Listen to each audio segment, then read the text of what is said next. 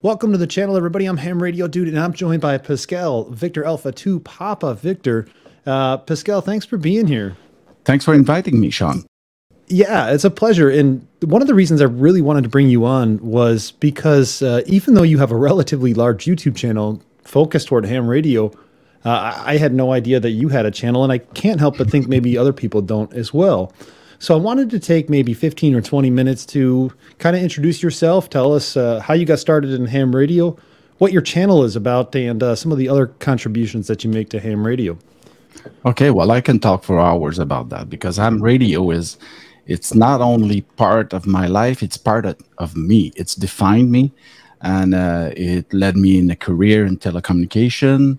And I even went back to school because of ham radio. So for me, it's something very important. As you saw, we met in person a few days ago at the Amvention, and that was nice.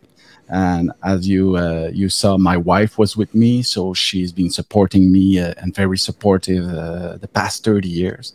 As I've been ham since 1991, when I graduated from college in business administration. So I have a business degree. I met my wife not long after that, and I passed my license in 1991, and then became very active. I started giving courses because there was no teacher at the time, and at some point I was also what you call in the States a VE, or delegated examiners here, and I started giving exam and I did a lot of courses, and I learned a lot doing that. And later on in life, I went back to school in electronics, so I have 2 degrees now, and I work in telecommunications since then for the past 25 years.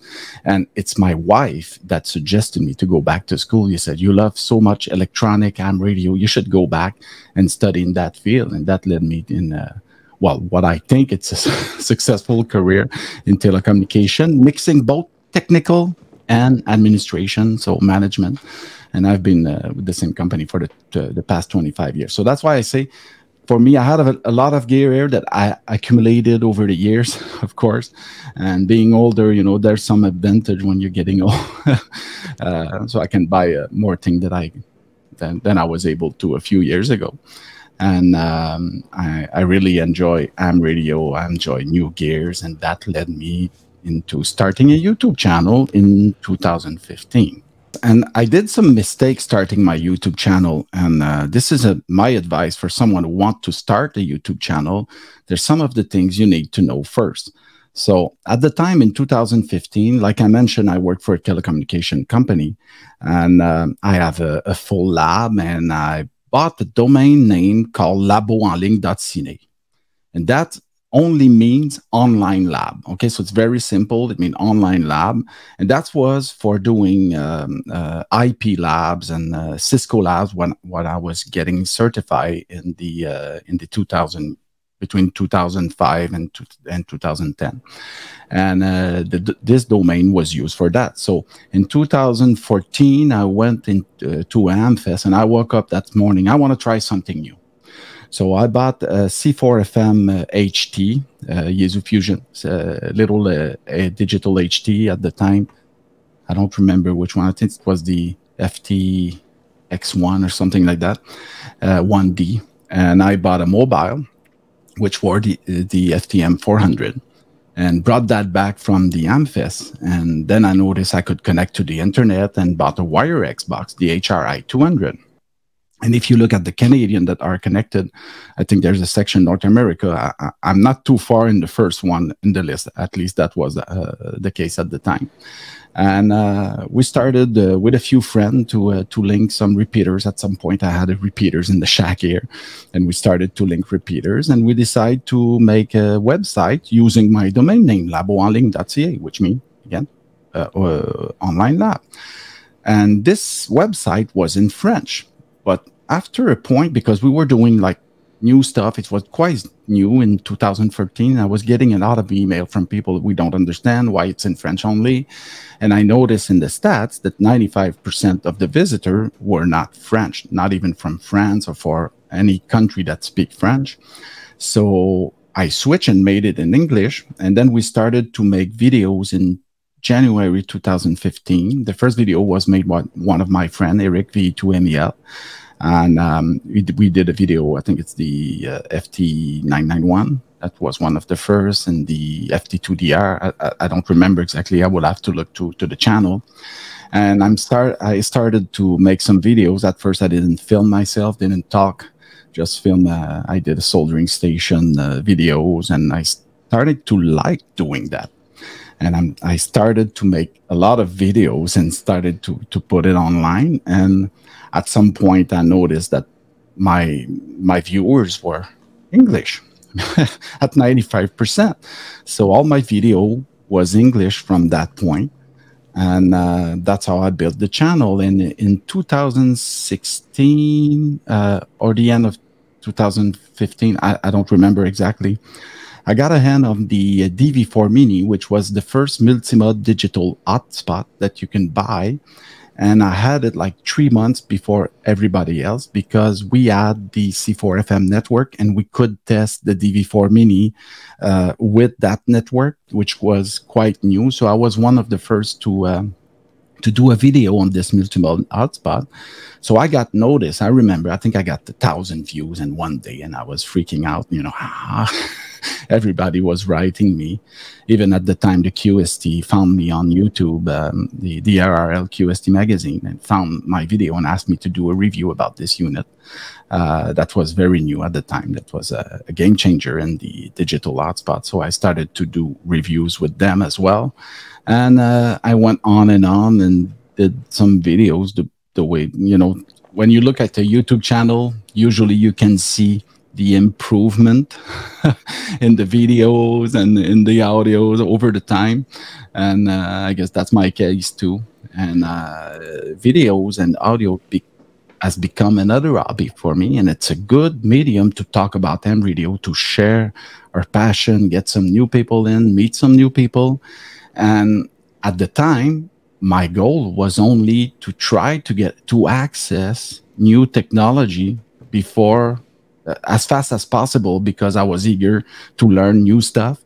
And I thought that the market didn't go fast enough for me. So that was one of the main goal of the channel, is try to access new stuff like I did with the DV4 Mini. And that's it. And then here I am now with 18,000 subscribers. I've been mainly not inactive, but not very active in the past 2 years for professional reason, COVID, because I work in telecommunications. I was pretty busy helping companies try to solve their remote working and things like that. So, and that's it. But I'll be back shortly. I got a lot of project to do that I have in my mind, at least, that I want to do. I got a lot of gear. I did bought many gears to do a live studio. I did a few live with one of my friends. And I don't remember when. We'll have to look at the videos when I started to post the same review in French, because at some point I remember I was in Dayton, and one manufacturer says, "Hey, you speak French. Why you don't do videos in French?" And the reason was that I post the French videos, I got like 10 views. I post an English videos, I got like 1,000 views. So, and 95% of the viewers were not French. So that's the reason why I was not doing French videos. But then there was a differentiator for me doing French video, and I started to do some French videos at their request. And suddenly there's not a lot of ham radio YouTube related channel in French. And at some point my channel started to grow, and today I post a video and I get as much French view that I get as an English view. But that was the first mistake was using laboenligne.ca as a name for the YouTube channel, but that can be changed. The second mistake was doing French videos in the same channel. So it's happened often that people write me an email, "Hey, what do you have an English version?" People don't see the English version. My subscribers know that when I post the videos, most of the time there's a French version or an English version. That depends. Sometimes there's only a French interview, only an English interview, and I don't translate it. I could see where I could see where that would be confusing because somebody comes on and they say, "Well, why is it in French?" And some people don't know that they can click on videos and then they can see a list of your videos and maybe then they would see the English version. And so that could be confusing. So I see what you're saying. Like maybe it should be two channels at that point. Yeah, but then I will start over with a new channel for the French one. So that is the issue, and just having the word out to people to switch the channel, and you know what it is. If people don't click on the notification bell, they think you're not doing videos anymore. Sometimes it happens, and what happens is that they will if they miss your video when you say to go to your French channel, but maybe I should do it before the channel is getting bigger in the future. So maybe I should do it before. I don't know. I guess. I don't think it'd be a bad idea to start early, because if you start now, in 5 years, it'll be, growing and it'll be bigger and it'll grow with this channel. But if you start in 5 years, you're going to be more subscribers here. But of course. So, and it will be easier to have it separated because sometimes I have to explain why there's no French version of the video or why there's no English version of the video. It worked both ways because some people that I did interviews with don't speak English, so there's only a French. But you can activate Google Translate into the video to have the subtitle. But some English interview were only in English as well. Let's say we arrange an interview with you on my channel. I guess you don't speak French, Sean. No, sir. So it will be in English only. So it will be best to separate it. I will need to think about it.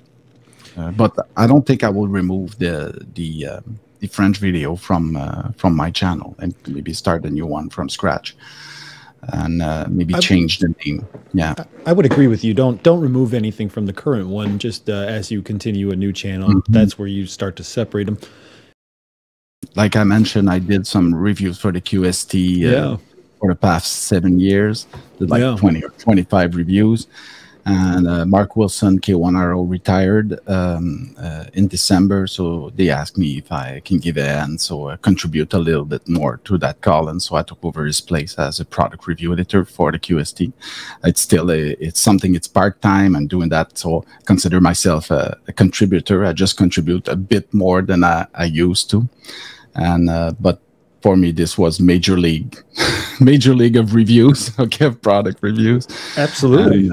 And still learning that process, but it's all fun. It's very fun. So I'm very happy about that. It's a big privilege and an honor to be working with them because this and being a Canadian, the ARRL is the big organization that everyone would like to have in their country. So we do look up to them, and it's a great honor to have this privilege to contribute.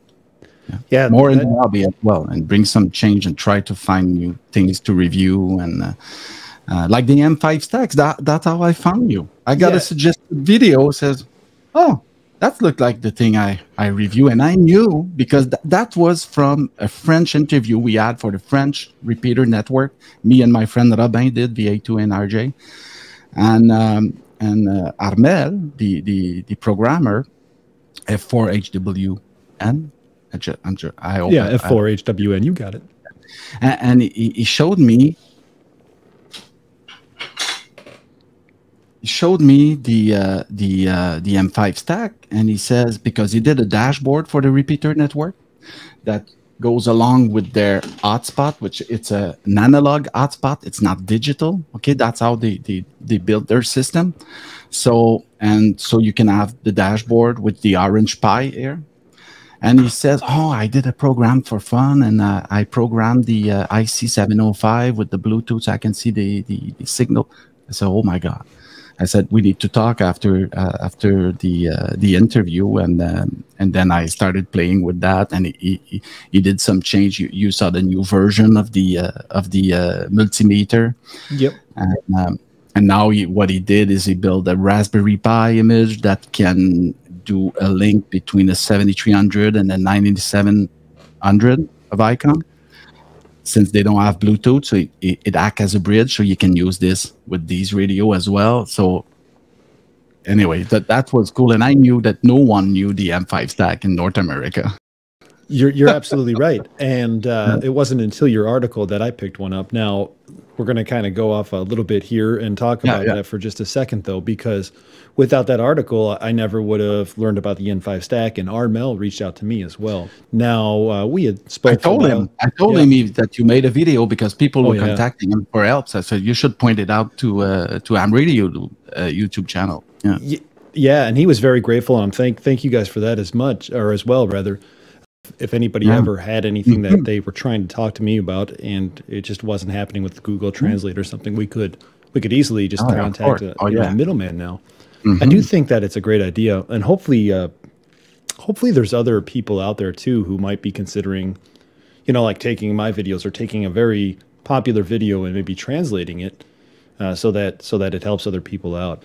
And I think that people need to know that they can use Google Translate in YouTube, so the subtitle will be translated, and that is automatic. It's not perfect, but if your English is basic and you do understand a few words, it may clear some of the statement, and that is something, by the way, that I got a comment very often from my viewers.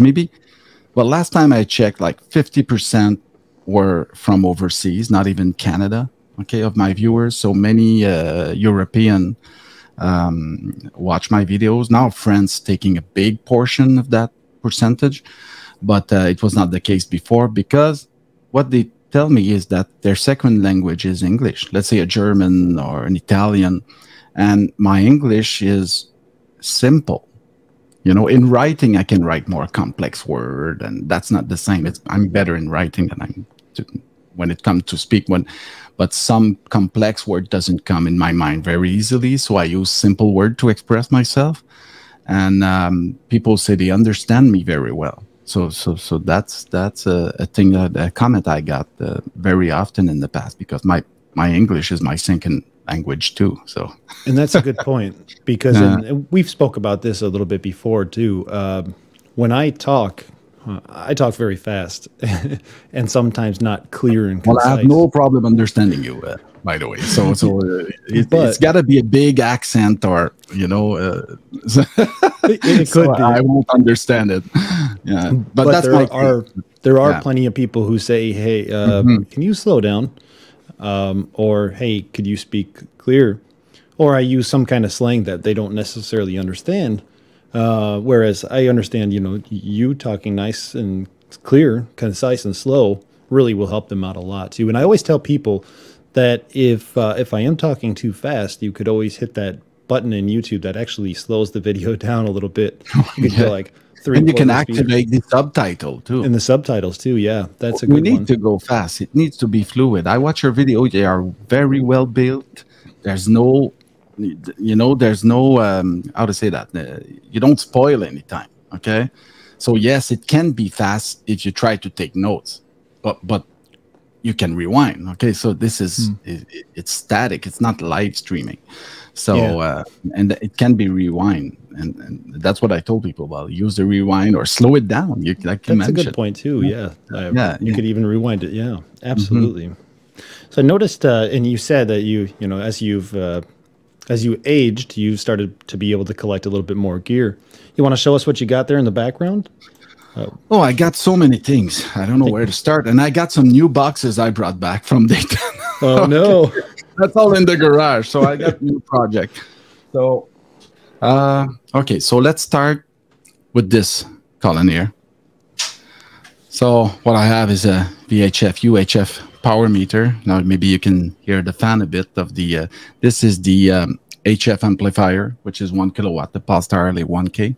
I got that at Dayton in 2018. Really love this amplifier because I have many HF radios. It is RF sensing, so I don't need any control from the radio to select the band automatically. So I just pre-tune without the amplifier in line, and it will detect the frequency, and that's it. So any radios will work. So I only have a PTT bridge that I built where I connect all my radios. and that's it. So it PTT the amp, and it will detect the RF sensing, will do this, the band switching automatically. Just have to make sure it's not in operate mode, but by default, when I turn it on, it's not in operate mode. So then I always make sure I tune that my SWR is okay before getting back on. So it's been working very well for me. Also have the automatic antenna tuner, work exactly the same. When I send a 10 or 5 watt CW key down, well, it will tune automatically the antenna if needed. All my antenna are resonant, but I still like to have an antenna tuner in line to make sure it's always B flat. I'm just, I don't know, perfectionist. I don't know how to call it. But sometime when you go on the dipole on 80 meters, if I go down the band, so it's not exactly tuned. Hold on. It's not exactly tuned. Well, it's nice to have the tuner. I got a monitor here connected to 2 of my radios. Actually, I have the IC705 here. Hey, that's awesome. That monitor right now is hooked up to a Yaesu, is that right? The Yaesu FTDX 101? Yeah, it's on the FTDX 101. It's my latest acquisition in HF. That's the, well, now I have the FT891 that I want to put in my Jeep. That's in the garage. I got it at Dayton, so that's the latest HF. But before that, I got this this year is the FT101 DX that I wanted to try, and I really like. Actually, I like all my radios. Okay, and they're all different. They all have their strength, and I use them for different application. Okay, so that depends how I feel too, and it just, I think it looked nice, but sure. So I have the FTDX 101D. I got the IC9700 here. Sorry, it's a bit dark over there because the lighting is made for me. I was just expecting of presenting all my gears. And I got the MB1 here,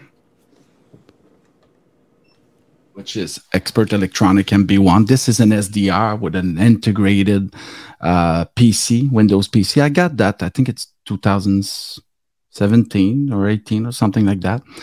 And I did, anyway, there's the IC7610 and the MB1 is on my YouTube channel. There's a review in French and in English, of course. And it's actually a PC. You can watch it now. It's booting. So that's a Windows 10 PC. Okay. And it's going to boot into the MB1 software. I also have a video on how to use safely multiple HF in one shack so you won't blow it up, blow the receivers when you transmit with one, especially with an amplifier. So I have a specific video on my setup that you can find on my channel. Maybe you can put it on when you do the editing, and showing how it works. So what I have is a remote switch for an Ameritron switch, the RCS 8V, which I did a review as well. That is in my tower outside. And this tower, and so I'm switching the antenna. I only have 2 HF antenna for now. I used to have more. The urban beam, which is a step IR urban beam, which is a beam that is adjustable from 6 to 40 meters.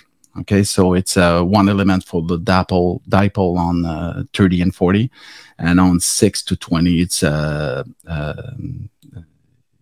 2-element Yagi, and it's adjustable with the controller that you can see right here.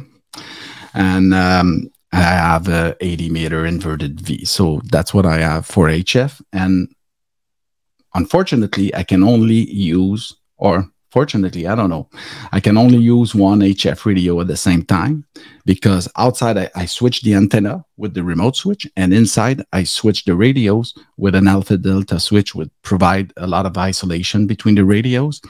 So there's no other antenna that can bring RF in the shack when I'm transmitting at full power and irradiate in the shack, and there is no way that it can transmit into another HF radio, because they are put to ground automatically when not selected. Same thing with the antenna outside.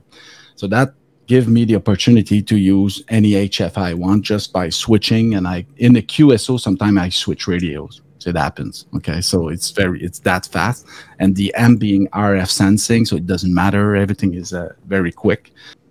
What I like about the MB1 is that it's a PC and there is 4K output if I want to, video 4K output. But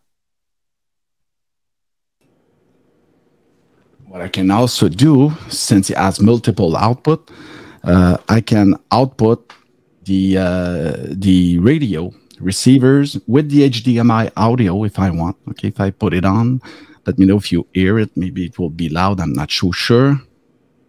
So can you hear it? I don't hear it. You don't hear it? Okay, hold on. How do I make sure? Loud. Anyway, I will have to play. I will not play too much with that because I will have to do some tests before to make sure it works. But I can stream the audio from the HDMI output since I have an HDMI switcher here. So I use a Blackmagic Design Mini Extreme HDMI switcher with 8 input, 2 output. And that's what I use for the live studio. That's how I switch my cameras like this. Okay, so I can switch also the radio. And at some point, I want to do live video and doing live QSO with people. I didn't do that yet, but I will at some point.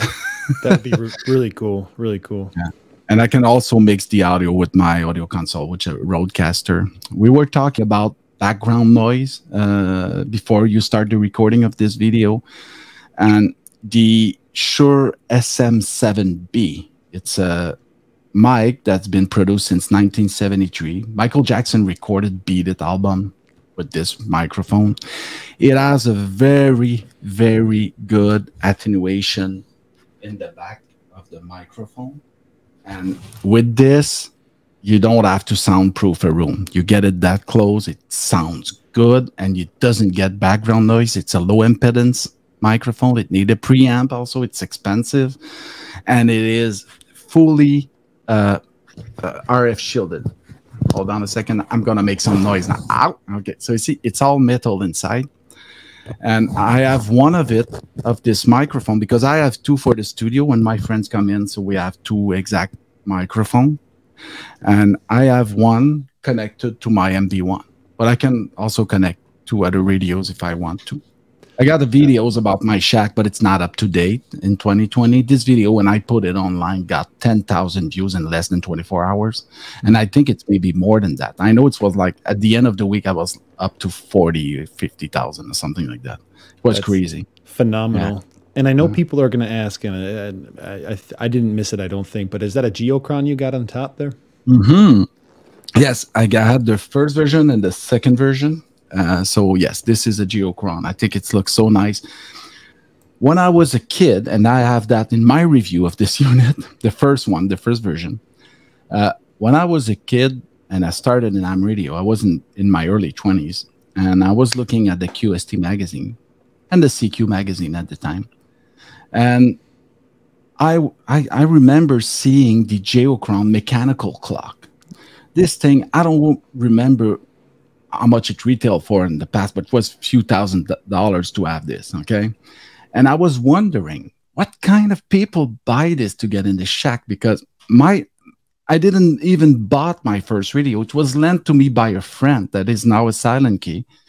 But it's someone that I met, the first time I met him, he lent me a radio. He loaned me a radio, and I started doing 2 meter with his radio. I didn't even have the money to buy my own radio at the time. So I just got out of college full of debt. You know how it is. and that's how I started. And I was looking at magazine, wondering how people can afford this thing. And even today's, I can't afford, I could afford a mechanical one, but for me, it will be a big expense. You know, since I have a lot of radio, but when they got out the digital version of the Geochron, I had to get my hand on it, and it looks so nice on the 4K TV. And TVs these days are so cheap, and you don't need an OLED one with 120 hertz refresh rate like a gamer will need to put a Geochron. It moves, but it moves very slow, and it won't damage your TV because it's move all the time, but very slowly, and it won't mark the TV. So you can get a TV for a few $100s, and I have a 55-inch there.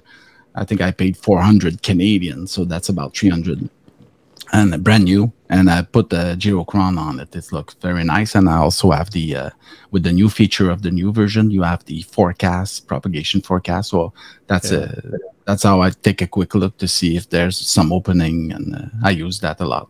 Yeah, that's nice. Yeah, I like that a lot. It's sharp, and you get an idea where the gray line is, and like you say, you get the solar conditions with the new one, which is awesome.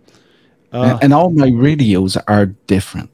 The 705 is good to bring it with you. It's small. I have the backpack and everything, so that's what I use for mainly. And the IC 7610, I use it a lot, and it has a very good noise blinker on this radio, and I use it for digital, because I can use my PC that I have here, and it's not even connected to the radio, because I use the audio card driver from the RSBA1 software. So I can do digital remotely with any computers without connecting to it, because it's IP directly. So it has a LAN port on it. So I use it for FT8, and the MB1 is so complete a feature. It had a full audio rack, so to do some hi-fi SSB is very good. You see, they are all different. They all have their strength. The FT101DX have a very good DNR. It's easy to listen to that radio. A very low noise floors in certain conditions. Most of the time, there's nothing I can't hear on any of my radios. So if I can hear on one, I can hear on the other. But depending on the situation, I got the advantage, so I can switch. I just love, some people collect cars. I collect radios when I can. But and what's really nice too is it sounds like, it shows that you know everything about not everything, but a lot about all these radios. You take the time and you invest the time to understand the radios and what they do and don't offer. And actually, I'm aiming more. I have some project I don't want to talk about, because I don't want to have the pressure to produce it too fast, because I did. Sure. This past 2 years was so crazy that, I did, I will do that, I will do this, and I didn't. So I don't want to. I prefer to under-promise, over-deliver than the other way around. And but I did invest in new gear for videos, and I want to I want to concentrate on higher productions, and maybe less for product review, because I'm doing a lot with the QST, but I will review for sure the gear that I have, okay, like I used to. For me, it's not, because when you learn a radio for yourself, you read the manual.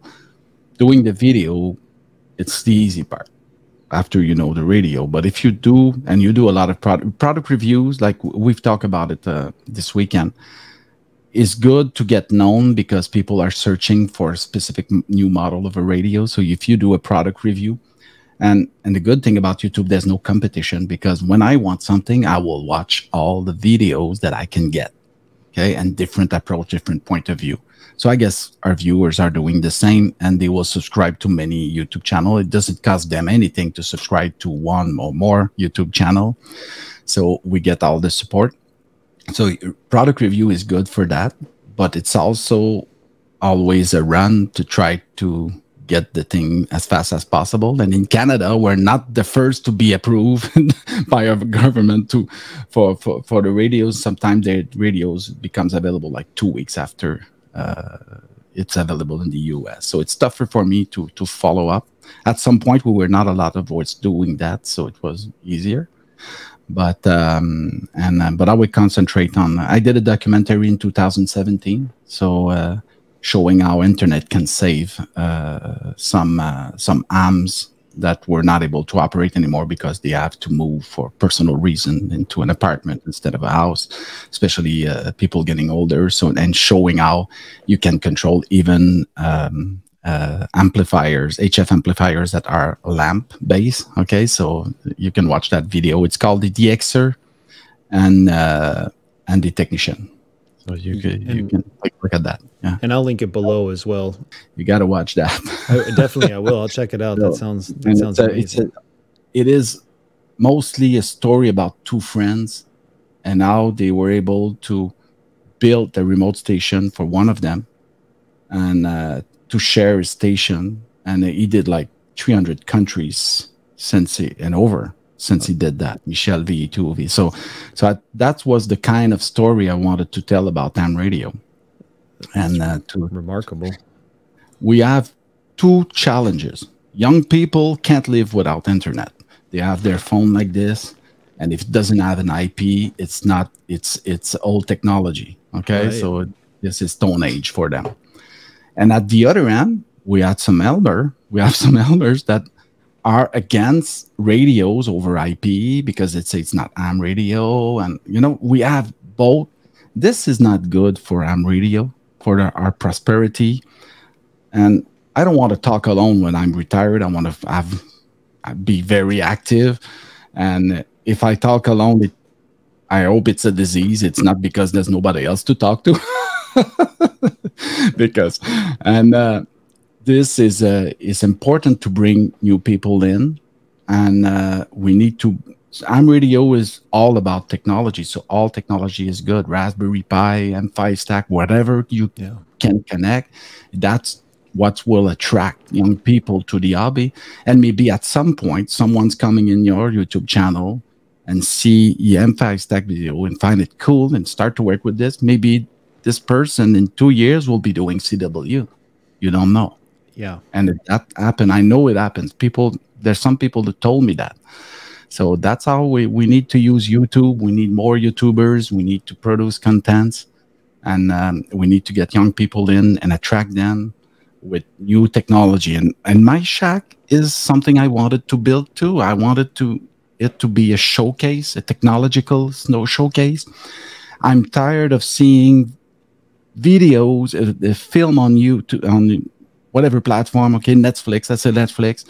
I saw a movie that is quite recent, but they always shows ham radio gear that are outdated. They are back from the 60s. The film Frequency, that was filmed in the 90s or in the 2000s, and they show a whole lead kit rig.